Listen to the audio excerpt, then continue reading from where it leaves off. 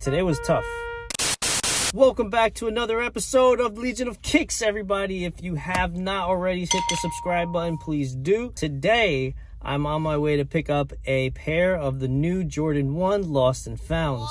I was looking at the camera thinking it was there. The camera's here. I'll catch you guys in a few and give you a quick review. I just went ahead and stopped at the Foot Locker over here in the mall. Picked up my first pair. Gonna go for the second one now. These are the new Jordan Lost and Founds. They're a Chicago colorway, made and designed to look as if it's been sitting in somebody's shop for a really long time and you just happen to come across them. The new Jordan 1 Lost and Found Chicago colorway is extremely detail-oriented. You can see cracked leather throughout the sneaker, and even if you look closely at the red, it seems like there's some discoloration. I'm sure that was made purposely, just like the sole, because they're going after an aged look. They want you to feel like the sneaker's been sitting in a box for a while.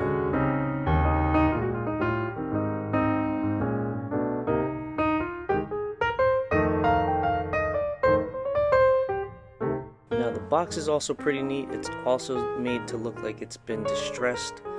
Now this is printed on the actual box, it's not physically distressed. So you'll be pretty amazed when you do see these in hand.